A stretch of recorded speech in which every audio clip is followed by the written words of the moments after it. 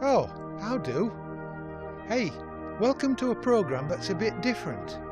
It's about a place, and that place is called Dodworth. Now, you might never have been here, but by the time I've finished telling you about it, you might even want to spend your holidays here. Well, actually, it's no problem because there's so many hotels in a village as small as this, you just wouldn't believe it. You'd never be without a room. But it's more important than just a place where there are hotels. There are people here, genuine people doing genuine things to help the community. It's a very old place. In fact, it's mentioned in the Domesday Book. But you won't find anything older than, well, let's say 1641, shall we?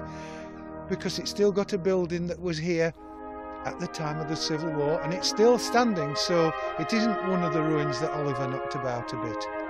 So, what is Dodworth? Who are the people who live in Dodworth and look after it? We're going to find out right now. Are you going to come with me? Good. You'll love it, and then we might even get you to come for a day, eh? Right, here we go.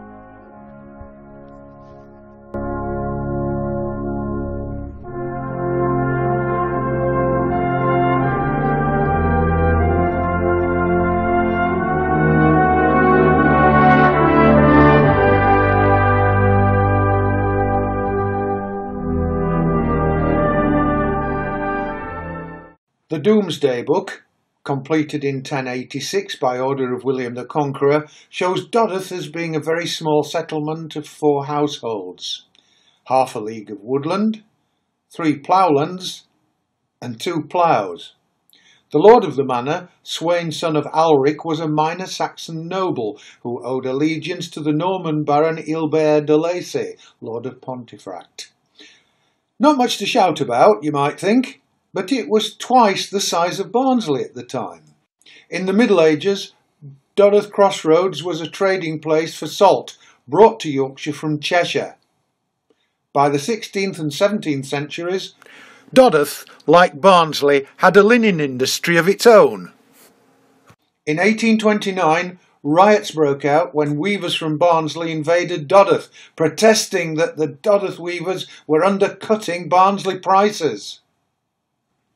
The old weavers' cottages, 3-storey buildings with attics where the weaving took place in the lower rooms, are still evident on the High Street. In 1813, Dodworth became a township in the parish of Silkstone in the West Riding of Yorkshire. In 1860, it became an independent parish. And in 1894, it was made into an urban district council with its own officers.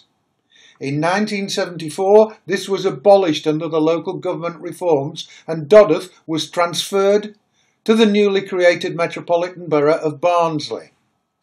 As in Barnsley, coal mining had overtaken the linen industry by the 1860s.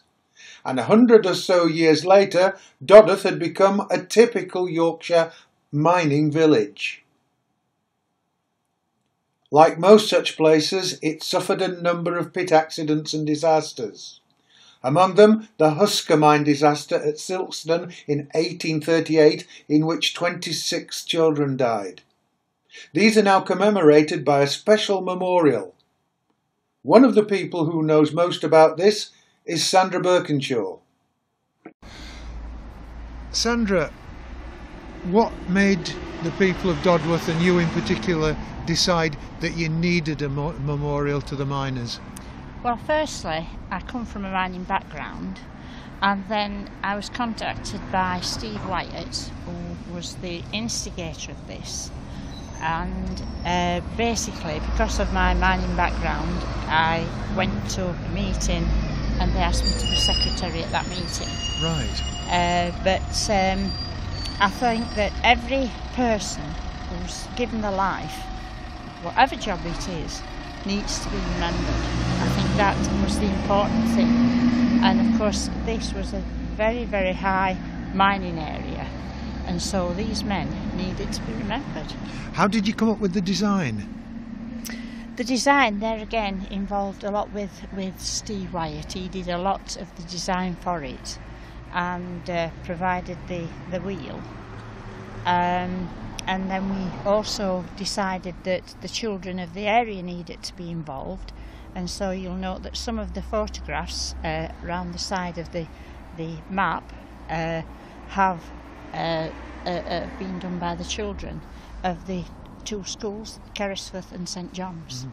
Is it fair to say that if you hadn't done this, mining would be slipping out of living memory as far as Dodworth is concerned? I don't think it would have been slipping out of living memory, because I don't think people forget that easy. There's always some people remember, and I mean there are people that are there's no names on the memorial because there are still some living relatives of some of the men that died. That was deliberate not to put names on it. Yes, yes. Firstly, you can always it's very easy to make a mistake. And if you miss a name off, then it causes or great spell problems. one wrongly. Yes, it causes great problems. But also the fact that there are still some living relatives of the men that who are commemorated here. Yes. Well, it's very apt, isn't it? And I do notice there's a great deal of respect paid to it. For instance, you never pass it when there are no flowers to somebody or another on it. Exactly. I think it's the same gentleman who puts these flowers on every week. You know. So yeah, it looks great. And I think because it's in the centre of the village, it really does stand out, and does credit to Dodworth itself. So after this, what next as far as you're concerned? Well, I'm helping to work with the memorial group, the War Memorial Group. I'm working with that group in order to commemorate all the men who had died throughout the First World War, and probably later on the Second World War. With that group, I'm also involved my own grandfather's memorial disappeared. War Memorial disappeared, and I've just had a replica done of that memorial with 140 names on, and it's waiting to go up into a church now. So that's your next job, That's is it? the next job, but it's not Dodworth Church, because my grandfather came from what was known as the Bare Bones at Barnsley. Right. Or Bare Bones, as people say it. Yes, you've got to get your pronunciation right here, haven't you? Took me ages to stop saying Dodworth. You know? Yeah. More power to your elbow, Sandra, and Thank you. thanks for giving us some information about this wonderful memorial. Thank you. Thank you. But King Cole's days were numbered. By 1987, the Dodworth Redbrook Colliery was closed. By 1992, the last of the Yorkshire deep mines had gone. Economically, Dodworth, like the rest of South Yorkshire, was decimated. But what was Dodworth like in the 1980s? It was a typical village, self-contained and surrounded by farms and fields due to the green belt that enclosed it. Although it did have industrial scars. The old Dodworth Colliery was replaced by new buildings, bringing new businesses, new jobs and inward investment. The development of the hotel and leisure industries followed. The overshadowing colliery slag heap was landscaped and planted with trees to make an attractive wooded hill.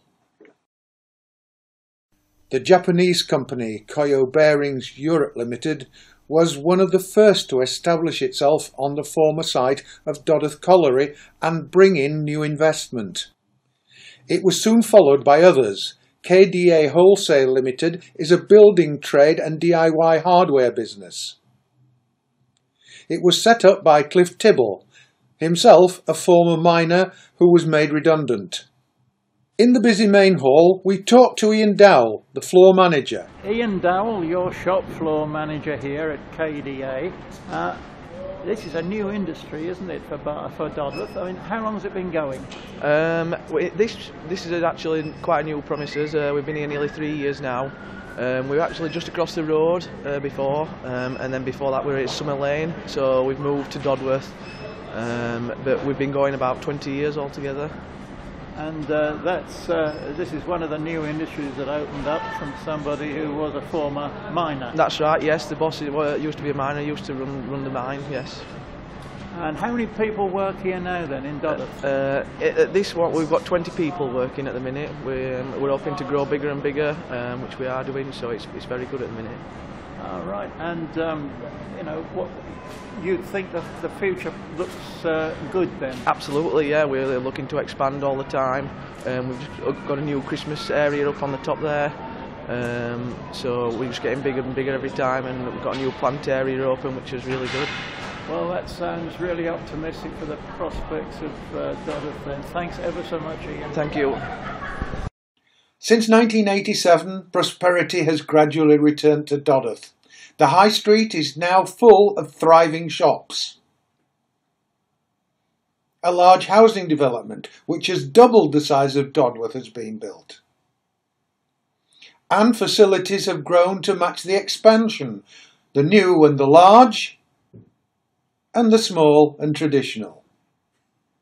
But the life of a community goes deeper than purely material matters. Dodworth has always had its traditions and wider concerns. Dodworth, like every other village, town and city in Britain, suffered grievous losses in the First World War. 25,000 people are thought to have attended the ceremony which inaugurated the War Memorial in 1925. The War Memorial and Dodworth Library remain a focal point at the top of High Street and have an ongoing story. Here's Robert Green. Robert, how much have you been involved in what's happening here at Dodworth?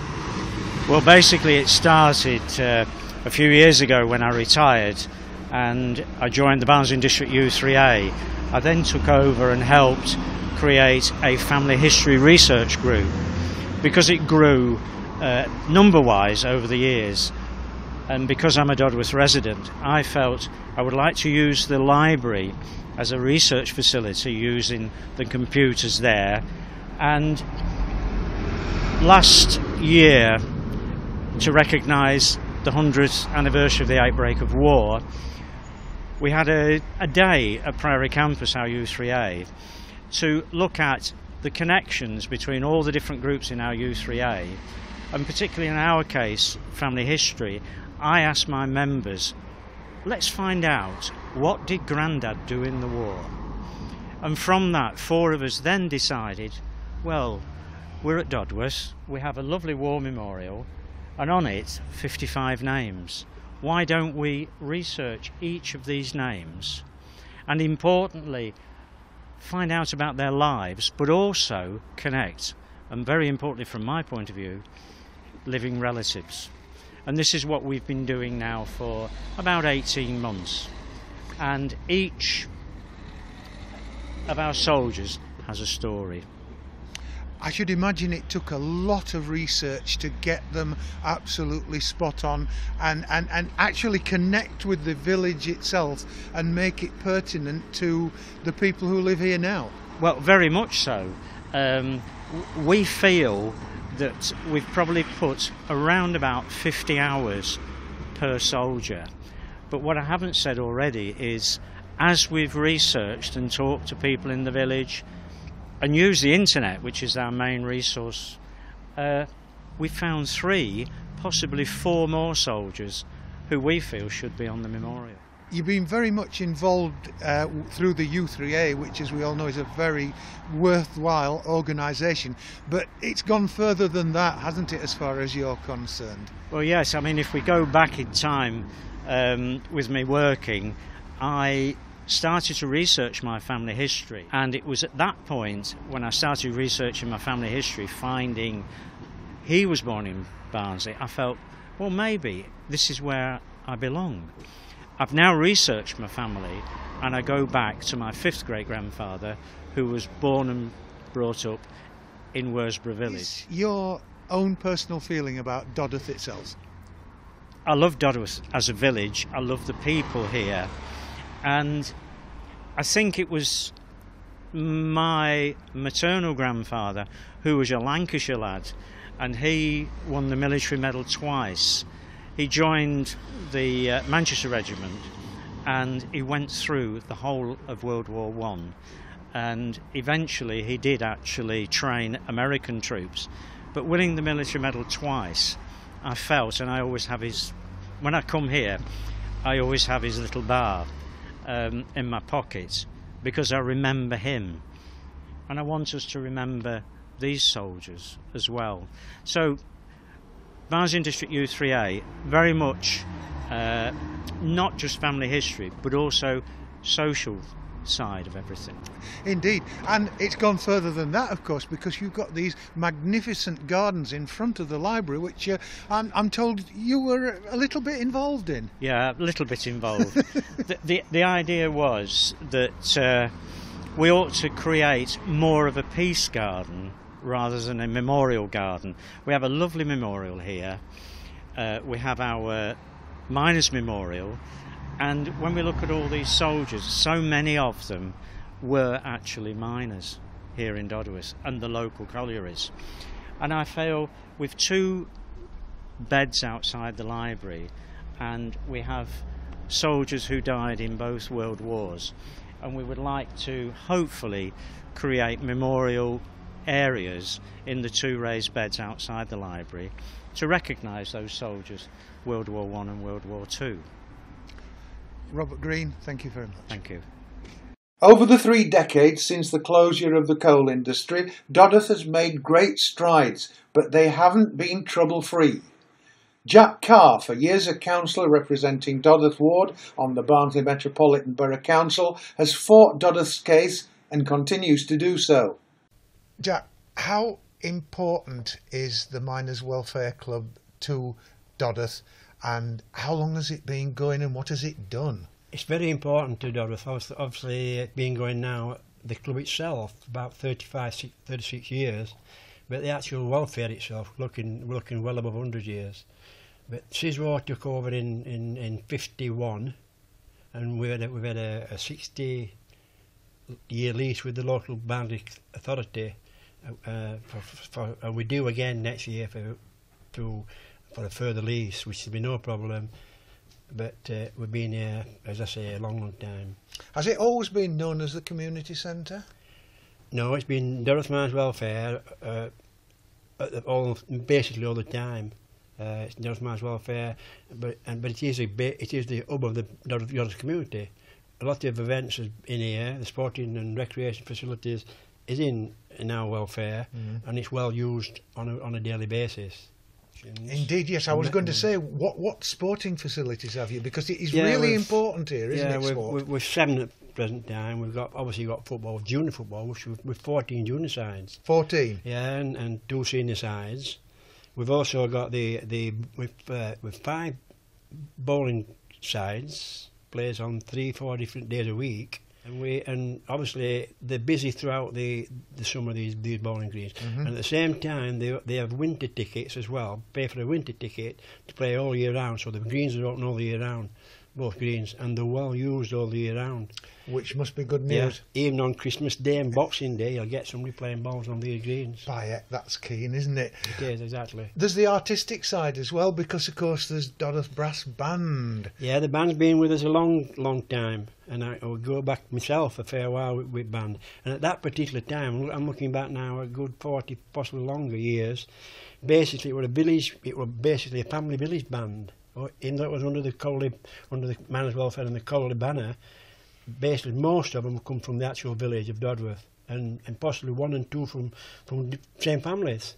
And of course they use the club to practice, don't they? Use the club to practice, yeah, and then socialise as well in the actual club. It's fair to say the practice at least 2 or 3 times a week. And when you come up here on their practice nights, and you've got bowling greens full, 2 bowling greens full, somebody at AstroTurf, somebody playing football down there, it's a real buzzing area. And listening to a band at the same time as you're bowling, it brings a spring into your walk.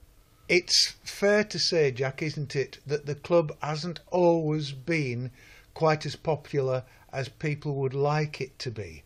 Do you think in the future it will be able to survive?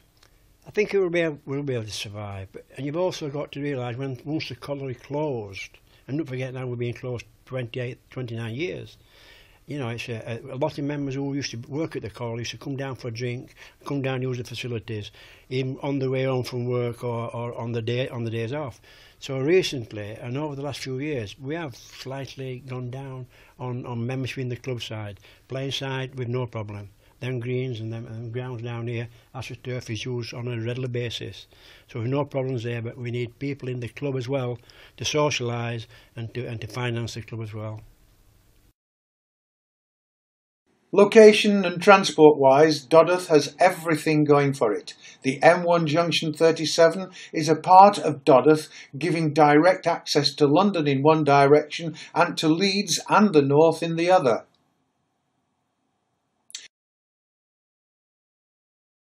There are regular bus services between Dodworth and Barnsley Town Centre, and also to Silkstone, Penistone and Stocksbridge.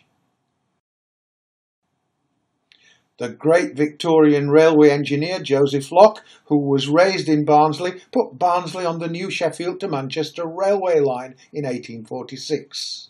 Locke personally opened Dodworth Station. Dodworth Station is on the direct rail link between Huddersfield and Sheffield via Barnsley and Meadowhall.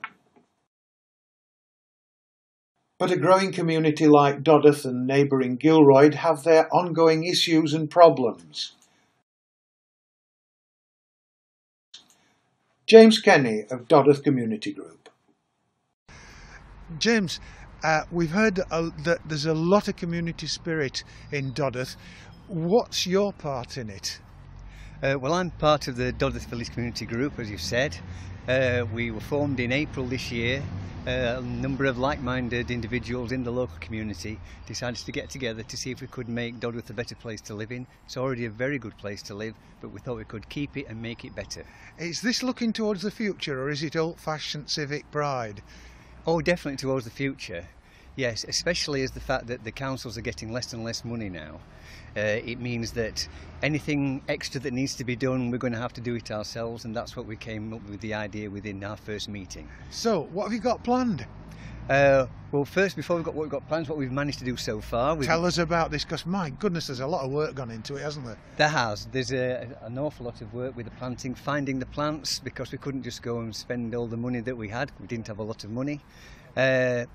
Obviously planting it up with our great volunteers, and the watering of it when we didn't have a tap. That can prove rather problematic, I should imagine. Yes, somebody had to come with a trailer and a water butt, and we had to decant it into watering cans for about 3 months. So let's look forward. Future plans? Future plans? Well, for the future we're hoping to work on the beds behind us over there, doing some more work over there. Also, we want to continue doing the litter picks, which is one of the other activities that we're constantly doing. It's a bit of a problem around here, that, because it's a bit windy in places, isn't it? It is. Well, with the litter, there's always litter. You can do an area, and within a few weeks you find there's some litter come back, but we're on it, and we continue to spot places where we can attack it. And then we do a litter pick. We're also doing graffiti, where we'll either paint over the graffiti with special paint, or we've got graffiti removal materials and equipment so we can get rid of graffiti as well. Sounds like you've got it all covered, so can we see you putting in for Britain's Beautiful Villages contest? I think we've got something potentially in place for Barnsley in Bloom next year. Maybe that might be unofficial. Well, good luck to you, and let's hope you come top of it. Thank you very much.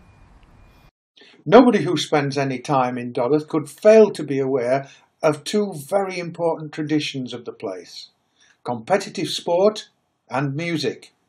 Cricket, football, boxing, and particularly the fine Dodworth Miners Welfare Brass Band. The coal industry's greatest legacy to Dodworth is the Miners Welfare Centre. It houses the town's sporting facilities and is the band's headquarters and practice rooms. But the support of the coal industry for miners' welfare centres ended in the 1980s.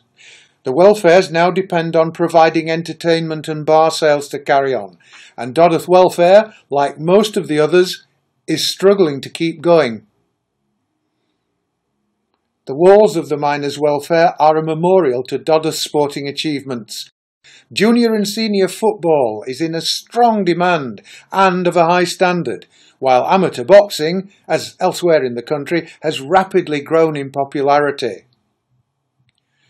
Boxing has attracted all age groups to Dodworth Miners Welfare Centre, as Ron Lawton explains. Ron, how many people, boys and men and women as well, work out here? On an evening there's approximately 15 to 20 young boys from the ages of 11. That's the required age for boxing. You only start boxing when you're 11-year-old. 11 to maybe 20-year-old. On the morning, which is morning now, you see I take an elderly school. Old age pensioners, people in the 60s, and we have up to 10, 12 in the morning. But I work out and coach on the morning. Ah, right. And how is boxing going then in Barnsley these fantastic. days? It's never been better than it is today, boxing in Barnsley. Both amateur boxing and professional boxing. It's absolutely flying. And you've got some good facilities here. How did you manage to get the money for those? We come under the Dodworth Miners Welfare Scheme, and I got 2 grants from South Yorkshire Funding, and the old gym was dilapidated and it wanted renewing. So with that £10,000 that I got, I ripped everything out, and you see now I bought a ring, carpeted, all these punch bags, it's all decorated, and that it was a great thing what happened. That was very good from South Yorkshire Funding. Yeah. And what would happen if, for example, the welfare were to fold? It would be devastating, because not only is this gymnasium, we've other facilities as well, what provide for young people. These young lads what come here 4 and 5 times a week, they will then amalgamate at street corners and outside shops and get mischievous, like normal lads do. That eliminates all that. Here, there's discipline, strict discipline, and they take that home with them. When they're under strict discipline in a gymnasium, that goes home with them, and it carries on through their life then. I know it's a regular thing what's said in boxing. You'll find out in boxing, a lot of lads what's made it to the top and been world champions, they've set off in Borstal or in prison. And they've come out into boxing, and then it's made different men of them. And they contribute then to young lads what's going to do the same now. Well, thank you very much, Ron. That's really good of you. Thank you. Thank you. Barnsley's famous for the number and quality of its brass bands. Dodworth Miners Welfare Brass Band is probably second only to the Grimethorpe Colliery Band of Brassdorf fame. It's hugely popular in the town and its surrounding area. The Miners Welfare is the band's traditional home and where the band and other junior training bands practice. But what happens if the worst comes to the worst and the welfare has to close? We asked Max Senior, the band's chairman and band musician. Max, you're chairman of the Dodworth Welfare Brass Band, and you're also a trustee of Dodworth Miners Welfare. Now, I wondered if you could say what the history of the brass band is, and you know how things have progressed in the last few years. The band actually, the village band as it was, which is now the Welfare Brass Band, next year hits its 180th anniversary. So it's been around a very, very long time, since 1836. And the band's been ongoing ever since, apart from a short period in the late 90s when the band actually went into demise, and that was partly as a result of the mine closing in Dodworth, which closed in '86, and a lot of players decided to go elsewhere, and of course we lost our funding, and now the band today has seen a resurgence, and it's self-subscribing. We all contribute to keep the band going, because there is no external funding whatsoever. As you know, miners at the pit, when it was thriving, used to have so many pences a week deducted from their salaries, which actually went towards looking after the finances of the welfare, of which the band was part of. And well, now that you are back and functioning again after that hiatus in the 1990s, what is it looking like? Are you getting enough young players in? Sadly, not as many as we would like, unfortunately. In today's world, as opposed to when I was a small boy growing up in the 50s and taking up music, there are too many materialistic distractions these days for young children, rather than being able to say, you know, Mum, Dad, I'd like to play a brass instrument in the village band. We have to try and cajole people to come along and join us. And indeed, the band actually has a structure in place where we have training sessions every week from 5:30 onwards, where we have a small beginners class and a training band that follows it, and following that the senior band. So we're always on the lookout for young people to come in and join us, because at the end of the day, without these young people, we won't have a village band in the future. Such as myself, who are getting on in years, can't go on forever, unfortunately. And so, yes, we want to get young people involved as much as we can, and we are trying hard to do that. Well, how do you think that would be affected by the position of the Dodworth Miners Welfare? Because as a trustee of that, I mean, I know and you know that you're struggling a bit. Absolutely, good question. The welfare is an integral part of, as I see it, the whole of the village. The miners' welfare has these wonderful facilities for all sorts of activities, including rugby, cricket, football, boxing, the AstroTurf. We've got 9 junior football sides. We've got all the 2 bowling greens, which are well used throughout the year, and of course we have the band as well. Now, if the welfare was to close, and sadly over the past 15-20 years, there are many miners' welfares gone to the wall, simply because the funding's not been in place. And as recently as this week, we've heard that Rockingham may be going as well. So we're absolutely desperate in Dodworth to keep it going. And of course that's very difficult because times have changed. People don't go out like they used to do, having a drink in their local welfare clubs. And so it's difficult to get people to come into the club to keep it going. Because if the welfare closed, we would lose absolutely every facility that's here for the community, including football, cricket, as I've mentioned, the boxing, the band. We would have to find another band room. Where would we go? We're looking at, you know, thousands of pounds worth of equipment that we have already, and of course 25, 26, 27 members would have to find another venue. Not easy in a village this size of Dodworth. So we are desperate to keep the welfare going for the benefit of all the communities, more importantly for the benefit of the actual facilities that are here now and the members that actually take part. Thank you very much, Max. As in most villages and small townships, the Church of England has played an important part in Dodworth's history. St John the Baptist Church is now the parish church for Dodworth and Gilroyd. Formed in 1840 from the ancient parish of Silkstone, it was built for £2,518 by public subscription and consecrated in 1848. Though the dissenting churches, the Methodist and Wesleyan Reformed chapels, also established their place in the 19th century. Dodworth St John the Baptist Church of England Primary School is now an independent academy.